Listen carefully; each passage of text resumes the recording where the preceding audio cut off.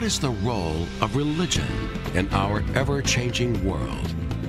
From the News Channel 5 network, this is Issues of Faith.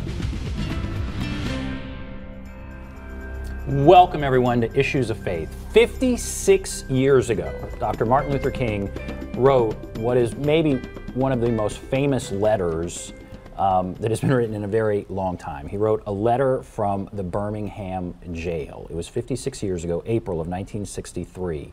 And it was in response to a letter that was written by 8 clergy members from white churches in Birmingham who were basically saying, don't follow Dr. King, he's an outsider, and wait to fight for civil justice. What relevance does that letter that Dr. King wrote those years ago have for churches today? And that is what I want to talk about, and so happy to have with us Dr. Learotha Williams, Associate Professor of African American and Public History at TSU. Dr. Williams, thank you for being here. Thank you for having me. Also follow you on Twitter. Follow Dr. Williams on Twitter.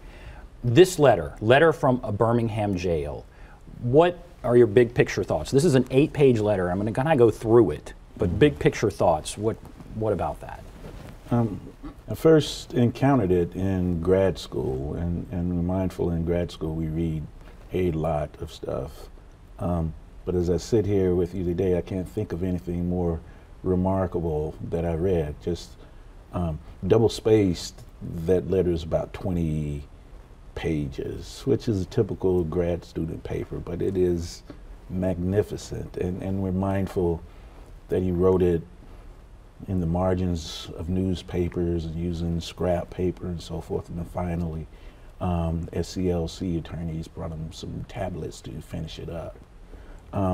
It was written while he was in jail. Right. And he's responding to an open letter that was published in Birmingham, Alabama, in the newspaper, right? And as I said, by 8 local white clergymen in response to civil rights demonstrations taking place at that time. So Dr. King was arrested. He was coming into Birmingham from outside of Birmingham and was wanting to protest. These 8 clergy, very respected clergy from all different denominations, say, what do they say? I guess you take it from there. They offer several criticisms. First, he's an outsider, and he's protesting, which they argue creates a violent atmosphere in Birmingham. They are critical of the conflict that nonviolent protests is causing, the tension that it causes. And this letter is a response to that. In essence, he says first, and the big question is they're asking, why are you here? And he's saying, I'm here because injustice is here. And then one of the more remarkable things, excuse me, that he does in this is that he links the injustice that is occurring in Birmingham to injustice all around the country. I encourage everyone to read both letters. I encourage you to read the letter. It's called A Call for Unity, that was written by these white clergy, again, of all denominations. It's a well-written letter, and if you received it while you're in jail, I don't know what you would do. The response from Dr. King is remarkable. And he starts out by saying, seldom do I pause to answer criticism of my work and ideas. My secretaries would have little time for anything if I did that. And in this day of Twitter and everything, so he's saying, I'm criticized a lot, and I don't often answer, but your letter rose to the level that I'm going to answer. And he starts out by saying, why Birmingham? Because he's called an outsider. I should indicate why I'm in Birmingham. And what does he say? Why Birmingham? Because injustice is there. And when we consider Birmingham, I can't remember who said it, but they described Birmingham as being the id of Southern segregation. And we're mindful of the violence that was there. A lot of the violence was led by Bull Connor, Eugene Bull Connor, who's supposed to be in charge of public safety. But when King comes along, the critique that emerges is that, you know, our African American population, they are okay, they are fine with the way things are, and there are these outsiders that are coming in that is causing trouble. They portray him as an outsider. Right. He says Birmingham is probably the most thoroughly segregated city in the United States. And in the 4th paragraph of this letter, he says, I cannot sit idly by in Atlanta and not be concerned by what happens in Birmingham. And then the very famous line, injustice anywhere is a threat to justice everywhere. And he says something that's really profound in this, because if you read further along, he talks about all forms of oppression and how they are very much linked. He links our freedom, or the freedom that I enjoy as an individual, to the freedom that folks around him, that his neighbor, and that his neighbors enjoy.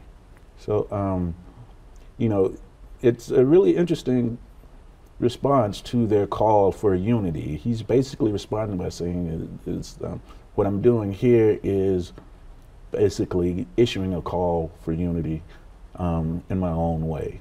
And it goes beyond just Birmingham. Correct. Injustice in Birmingham should concern people everywhere. Exactly. And so he broadened it out and answered that criticism. Another criticism, they said, is why don't you just wait? Maybe right now isn't the time.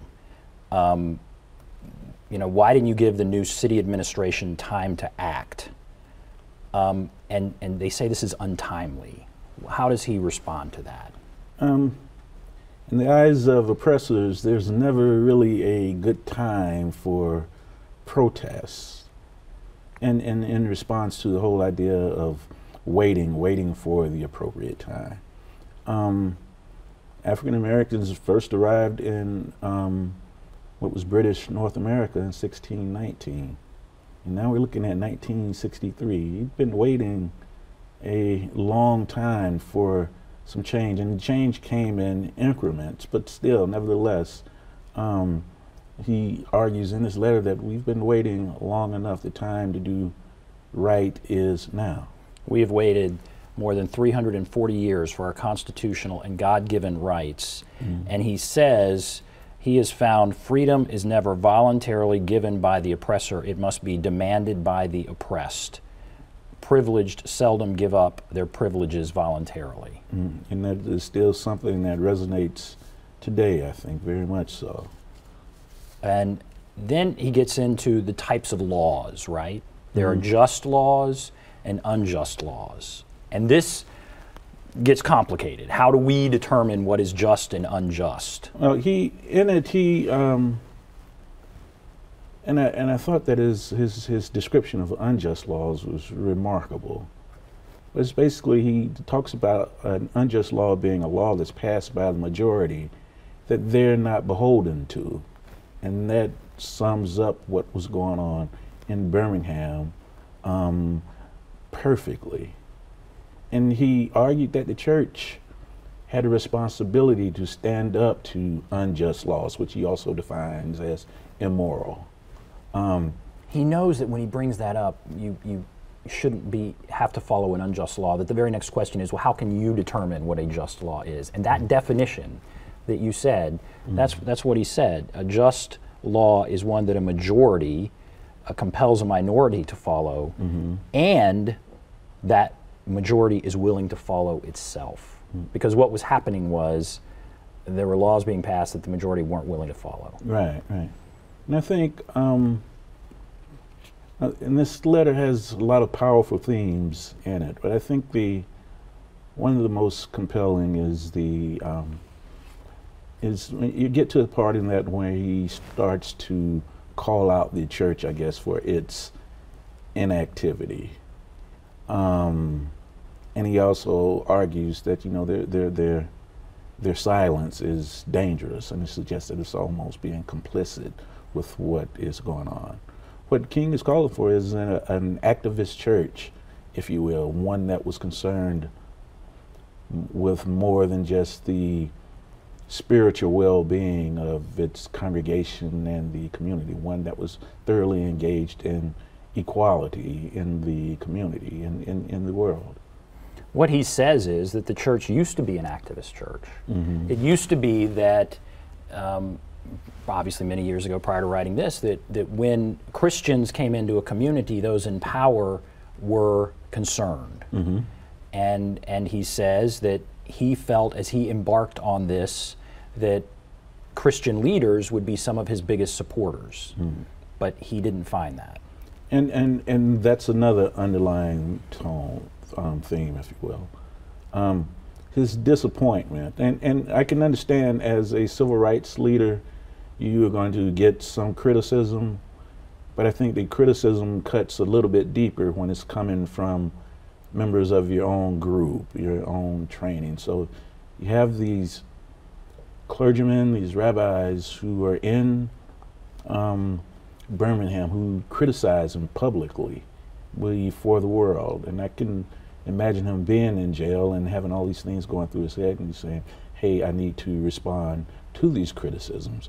And as you read through the letter, it appears as though he went point by point to address everything that they said. So it's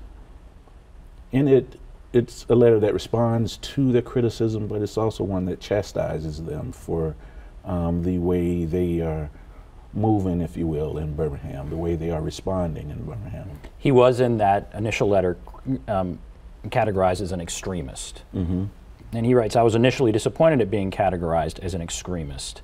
I gradually gained a measure of satisfaction from that label. Was Jesus not an extremist? Exactly. So he turns it around. And labels can be used to control our behavior. When you think extremist, you know, there's something that makes you feel as though the person is operating outside of the norms. But in it, he says that he makes a suggestion that it's okay to be an extremist for good, as opposed to being an extremist for things that are immoral. So he takes that label and he transforms it to something and that he embraces, something that is empowering to him. And that's essentially, we're through a good portion of the letter, but the next portion of the letter, he really talks about churches. And he talks about his hope that churches would be with him and his, I guess, disappointment at what was occurring. Mm-hmm. And I want to really drill down into that segment and then kind of what can we take away from that today. But we're going to take a break and then we'll come back and drill down into that next segment. Take a break, be back right after this. Mm-hmm.